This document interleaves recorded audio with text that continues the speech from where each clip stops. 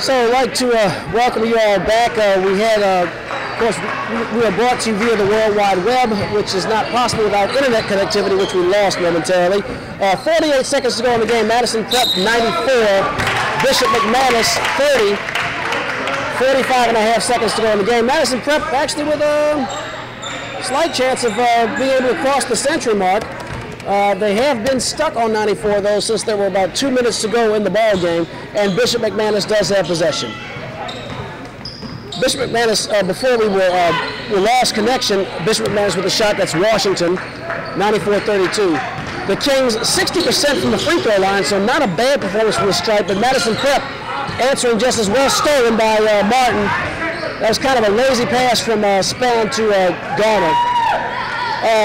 Madison Prep with 12 of 16 carry, is it? Yes, sir. 12 of 16 from the foul line. Delvin Span, ball fakes, gets to Garner, swings it to Dinkins. I don't think they're going to get that 100. Garner from the free throw line, 15 feet away. That shot is good. 7 seconds to go. I think I would probably wrap it up.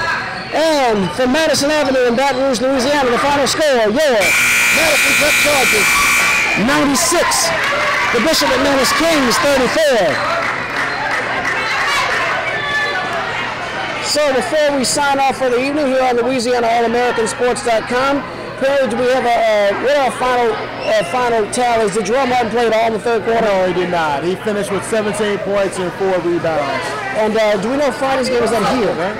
We don't know if, I don't know if it's here or where it is. We'll check the website for that. All right, so tune in later this week to LouisianaAllAmericanSports.com.